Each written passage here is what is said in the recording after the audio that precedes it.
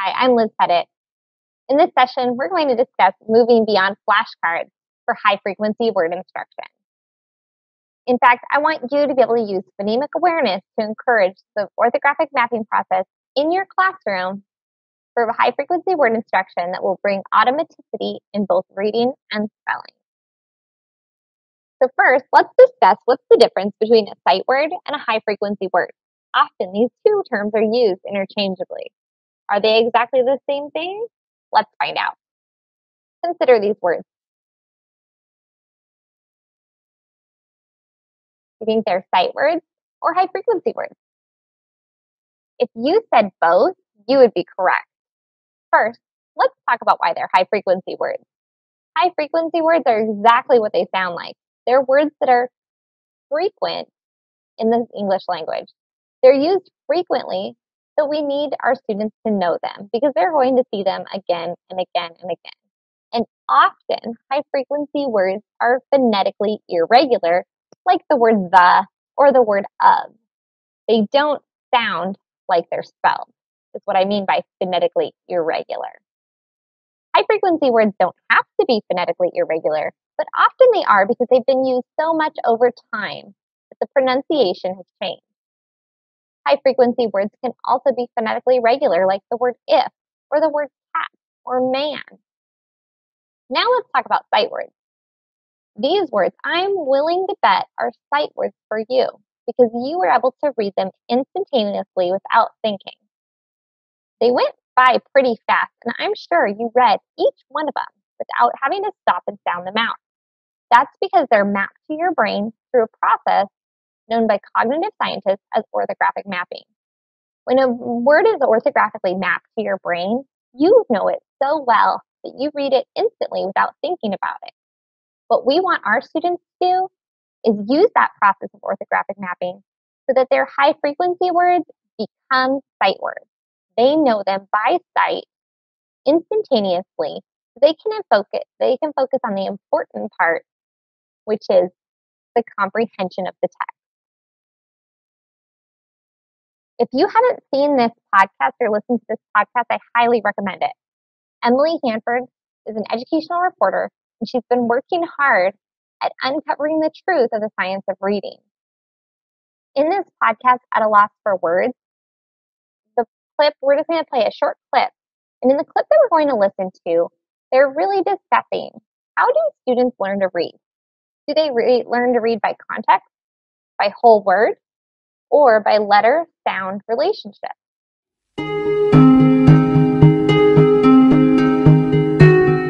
In the real experiment, college students were trained and tested 4 times over 4 days. The students who were taught whole word did better than the phonics students at first.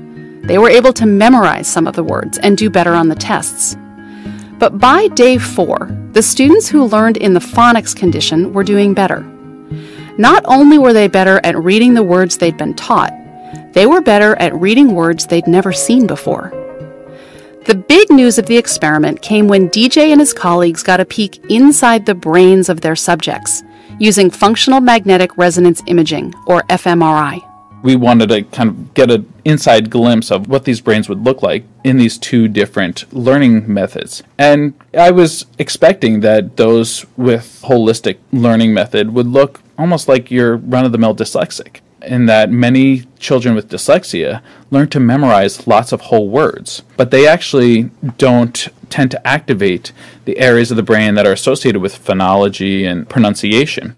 And this is exactly what he found. His experiment and other studies show that people who are taught phonics learn better because focusing on letters and sounds increases activity in the area of the brain that is best wired for reading. So if you teach people through whole word method, you're teaching them to read like a dyslexic reads. That is correct. However, just because a student is taught to read with the whole word method doesn't mean he'll end up stuck reading words that way. In DJ's study, about half the students in the whole word group were able to get beyond memorizing words. They figured out the relationships between the sounds and the letters. But half the students in the whole word group weren't able to teach themselves to read. That's in contrast to the phonics group, where everyone learned to read. Phonics worked for everybody, for all of the participants in the phonics group. They were uniformly doing well. What does all of this have to do with the idea of using context to read? After all, in DJ's study, the students were reading isolated words. Wouldn't putting those words in the context of a sentence help? Well, think about it. If you're a beginning reader and you don't know any of the words in a sentence, context isn't going to help you much. If you already know how to read a lot of words, it's a different story. Even expert readers need context in some cases. Take a word like match. We can't even know what match means unless it's in context, because it can mean a competition, it could mean something you light a fire with, it could mean two things that look alike or the same. This is David Kilpatrick. He's a psychology professor at SUNY Cortland in upstate New York, and the author of a book about preventing reading difficulties. We need context for comprehension, for understanding. Nobody questions that. But the confusion is that when you see the word match jumps out at you. You don't need context to figure out that that's the word match. You need context to figure out the meaning. If you're a skilled reader, you know the word match instantly, whether that word is by itself or in a sentence. In fact, your brain has gotten so good at reading words that you process the word match faster than you process a picture of a match. You know tens of thousands of words instantly, on sight. How did you learn to do that?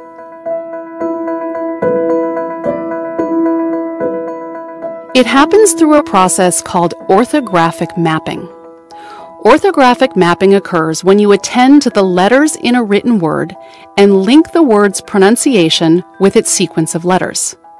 Orthographic mapping requires an awareness of the speech sounds in words and an understanding of how those sounds are represented by letters.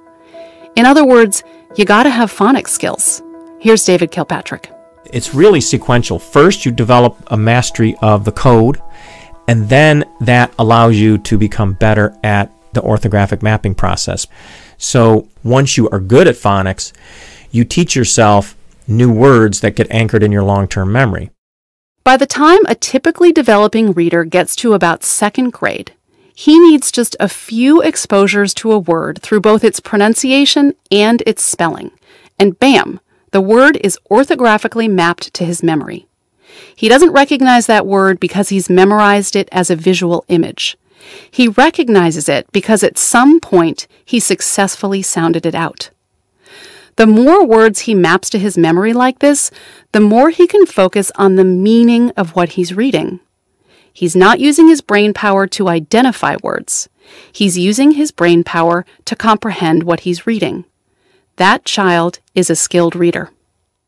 Now that we know that readers don't store words as visual images in the brain, let's take a look at Scarborough's rope to see the many strands that are woven into skilled readers. Skilled readers orthographically map by using different strands of this rope to imprint those words into their long-term memory.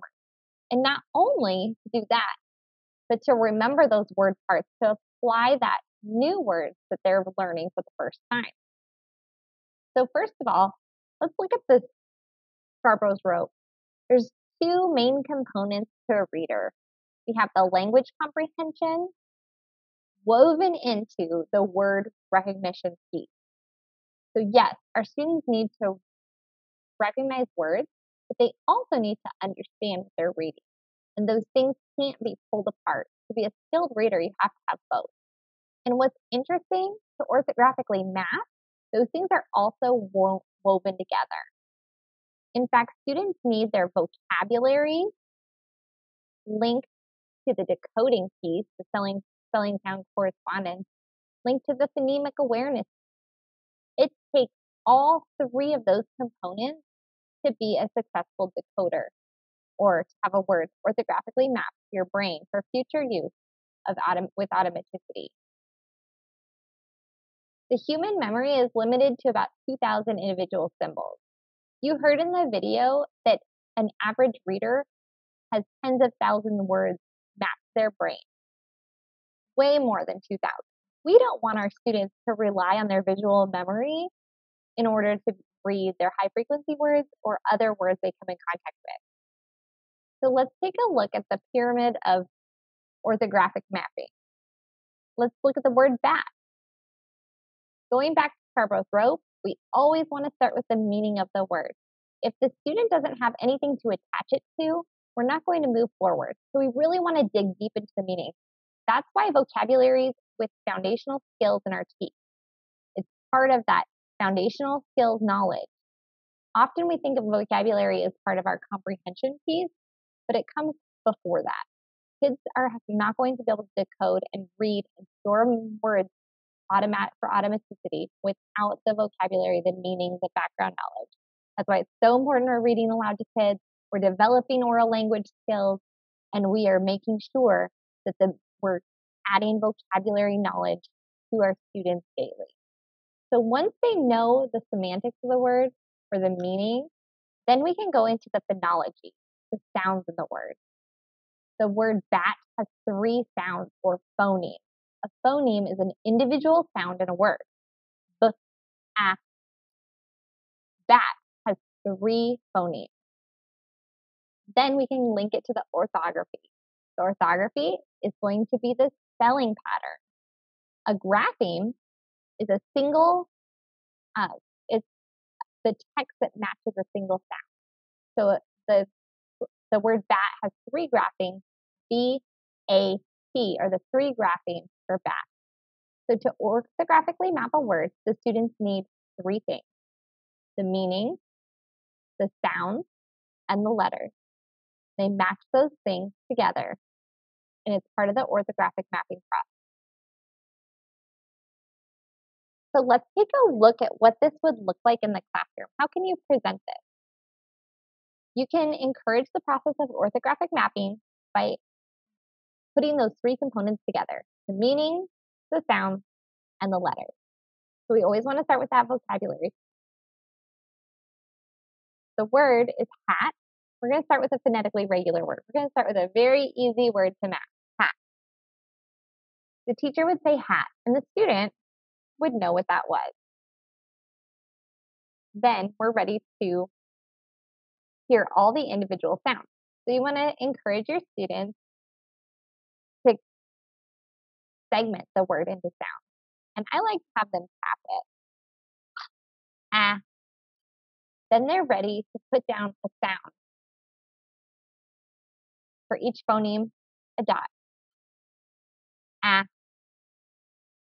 3 phonemes or sounds in the word hat. Then they're ready to graph the word or put the grapheme, the letter correspondence. Ah. So you can see that they have now completed the entire pyramid of orthographic mapping. The meaning, the teacher made sure that the student knew what the word meant, and then moved to the sounds or the phonemes, link it to the letter correspondence or the graph, the word. So now let's look at a phonetically irregular word. These ones can be a little bit more challenging, but it's the same process. We start with the meaning, move into the sounds, and then match the letters. The word is friend. The student understands the word, the meaning, the context. So now we're ready to segment the word. D. Move 1 circle for each sound. You can skip this part if you want and just have them tap it on their fingers. But I really like to use the pen frame from math because it's the same kind of manipulative that you already have laying around your class. So let's map the word friend.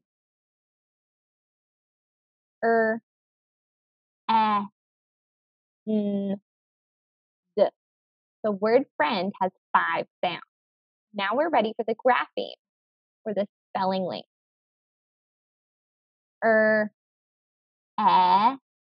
D. The good news about friend that we often overlook when we're teaching students to read words by sight is how much of the word is already phonetically regular. The FR at the beginning of the word is phonetically regular. They can sound that out. The ND is phonetically regular. They can sound that out. The only part that's tricky on this word is the IE. That sound in friend is made by an IE. Notice that I wrote that part in red, you can have your students choose their own color to mark that word or circle it or put something around it. A lot of times, people like to call them heart words. Really great reading uses that terminology. They have heart words and they put a heart around the part you need to know by heart. And essentially what we're doing is just giving them a multisensory trick to remember the part that can be tricky.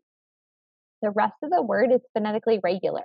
They don't need to remember the whole word by sight. They just need a clue of which part is phonetically irregular to help them remember.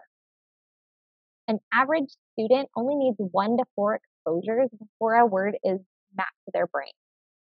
And the great news about orthographic mapping is once they map word parts, like in the word hat, they might come to a word like mat they haven't seen before, but their brain already knows that at sound and will transfer the pattern. And that's part of why it's so important to use this orthographic mapping process. Instead of trying to remember all the words individually, we're really giving them tools to read more words. Anytime you have more than one letter that combines to make a sound, like in this word friend, notice it's in the same box. If we had a digraph like the SH sound and we were doing the word ship, the SH would go in one box together. You would only need 3 boxes for the word ship because it only has 3 sounds. If you were doing a blend like friend, you split it up. The only time that letters share one box is if it's a digraph, a trigraph, or a vowel team of some sort. Okay, let's map some multisyllabic words. So we're going to get a little bit more challenging here. What do we do with our 3rd graders? What do we do with 2nd graders at the end of the year? What do we do with struggling readers in 4th and 5th grade? How do we bring attention to this in multisyllabic words? It's pretty easy to do with words like for and said and the.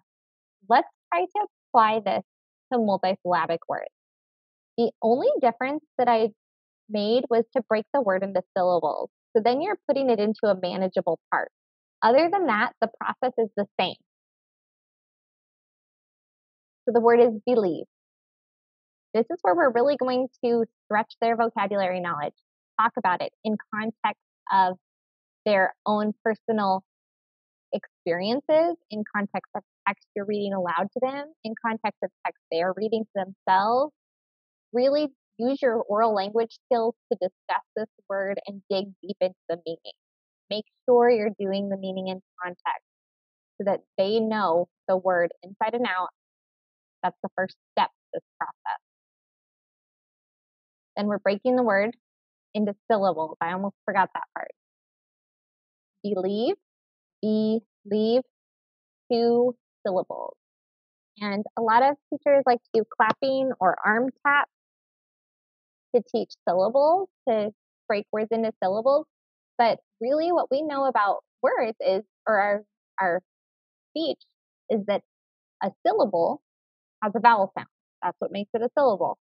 And vowel sounds make us open our mouth. So when we are making a vowel sound or a new syllable, our mouth opens wider. So a trick for kids who are doing this when you're doing, and they have no clue how many syllables are in a word, they're just kind of clapping and tapping at their own leisure. You can have them put their hand under their chin, and they can actually feel their chin drop every time their mouth says a vowel sound. So try it with believe. Believe. Notice my chin drop 2 times. Then they know how many syllables are in the word. When they're done counting the syllables, then they're going to do each part by syllable. So they'll tap just the first syllable in believe. B. Notice I kept my B really crisp. I didn't add a schwa sound like buh. I kept it really crisp. B. B. E.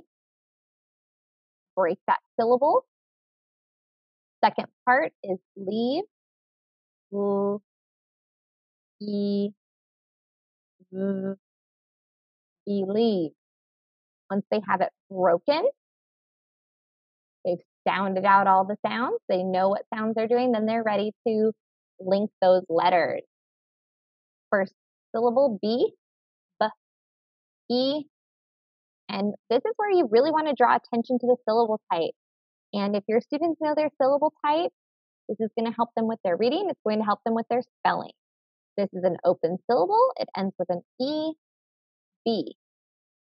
Next syllable, leave, O, E, V. Missing an E. Notice what I'm going to do for that silent E. I'm keeping it in the same box. It doesn't make its own sound, so it can't have its own box. It's going to stay in the box with the V. The reason that that E is there in English, we don't end words with V. So if a word ends with a V, we put a silent E at the end just to hold its place. Because it's not phonetic, it's only there for the letter V, we're going to put it in the same box, just a little smaller. You can put it in a different color to help them remember. So you really want to teach them that spelling pattern, that English words don't end in V. So we know we have to put an E at the end. That one's pretty easy for kids to remember once you teach it that way. So the only tricky part of this word is, again, the IE. So this is a vowel team syllable, has a vowel team, 2 or more vowels that make the vowel sound in the word, and it says the E sound. So the word is believe, and that's how I would teach that word. Finally, we're going to look at mapping with vocabulary and adding the morphological elements of the language. So we're still in strand 1. We want to look at all the parts of vocabulary, the parts of meaning. When we get to 3rd, 4th, and 5th grade, that's our focus. We want to focus on morphology, what's the meaning of the language, and build that into this phonics time for more advanced students. So we're starting with that meaning and context again. We'll break the word into syllables, and then we'll hear all the sounds in the word, the letters, and then we'll just take a look at the morphology. It's not really part of the orthographic mapping process, but I do think that it's important to bring it in. It's just a nice fit with what we're doing anyway. So let's look at the word. It's unreliable. So students will have all kinds of experiences. Use that oral language. It's so important. Talk about the word. Bring it back into context of their lives. Books that you've read. Do some read alouds that can help with the word that you're teaching. And then you're ready to go. Break the word into syllables. Again, I would use this trick. Unreliable. The long one. Let's hear all the sounds. The first part is un. Break the syllable. Re. E. Break the syllable. Lie. I. Break the syllable. Break the syllable. Bull. B. O. Look at all those sounds in that word unreliable. It's a mouthful. But breaking it down like this is really going to help your students process the word.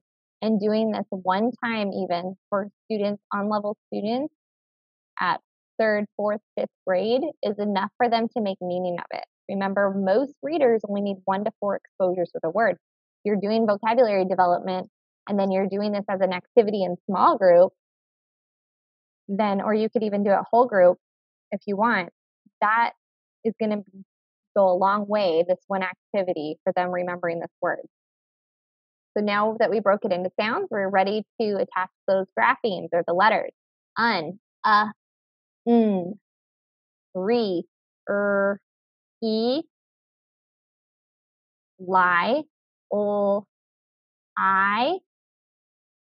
And on this one, hopefully you've done some work on changing Y to an I, and you can talk about how unreliable, that's part of it. And that kind of goes into the morphological elements too, that we know that the base word here is rely. But if we're adding that ending, then we need to make it an I. So that's a conversation that you have with your students. And depending on where they are with that, this could be a colored piece or not, depending on where your students are. And honestly, with my kids, what I do is if they are having a hard time with it, then I have them color it as color, because not all students are going to struggle with the same sounds in a word. So if you do have a student that's struggling with this I and unreliable, have them make it blue, green, purple, pink, and they'll remember. Then because it's that schwa sound, I did make it red, but if we're really looking at the morphology, then they're going to remember that it's an A. Bull, b, ol. Notice I put the E the same size because in unreliable, so our consonant LE syllable type, that's this one, consonant LE. We always break the syllable right before the consonant, and then the LE. The E is really there so that it's a syllable. We need a vowel and a syllable. Bowl. So the LE makes one sound together. So we have the word unreliable map. After you have it mapped, during the mapping, after the mapping, however you're comfortable with doing it, you just want to bring attention to the morphological elements of the word. So what you can do is if they write this in pencil, they can go back with color pencil and color it to show the morphology. So we have un is our prefix, and you can really talk about the meaning with that. And it's a great time to talk about what other word we could cover this up and what else could we put here with this prefix. So un, and then we're finding our base word is rely, and then the able. And this is where that's going to help with that spelling, is bringing it back to the morphology, because they know able is capable and linking it back that way. And what's really great about this is that they're going to really remember this, the morphology with the mapping. And when they go out and read and spell, they'll bring that with them, that knowledge. It's a really good way to cement that learning for them. Thank you for watching my video. I hope that this is going to help you with the orthographic mapping process.